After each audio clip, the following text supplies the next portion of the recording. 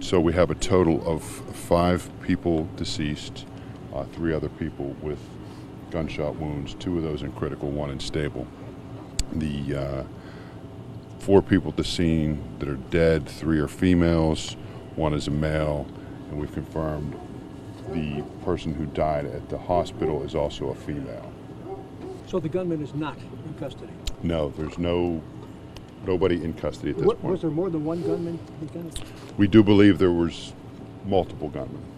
Including those who are dead? Our mobile crime unit is here processing the scene now. There is ballistic evidence to lead us to believe there's at least 2 people that discharged weapons into a backyard party or cookout of some sort at the residence.